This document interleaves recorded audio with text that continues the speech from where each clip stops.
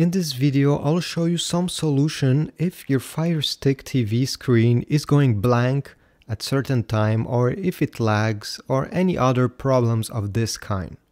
I have a few solutions, so let's get started with the first one. A problem causing this could be the extender, the HDMI extender that goes into your TV to your Fire Stick. So you can unplug your Fire Stick here and unplug the extender that came with your Fire Stick. Many times this fails. My suggestion is to plug it directly in the TV.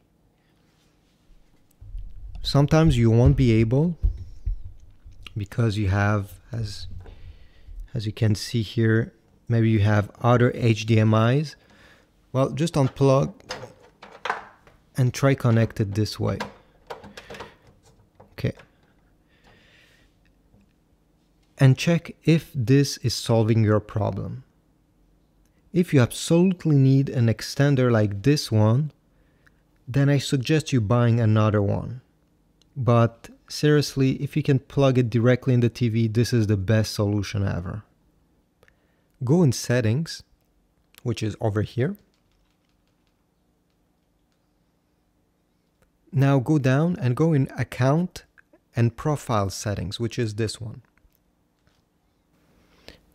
Here should appear your own Amazon account.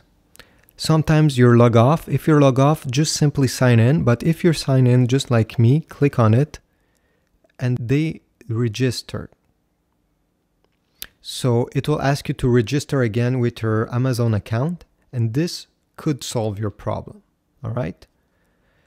If this wasn't useful, then I have a second solution for you. Go back to Home. Again in Settings.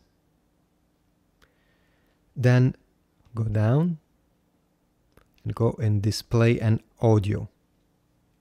It's this one. Now go to Display. And here in the first one, click on it to open up. By default, your Fire Stick selects automatically the resolution of your screen.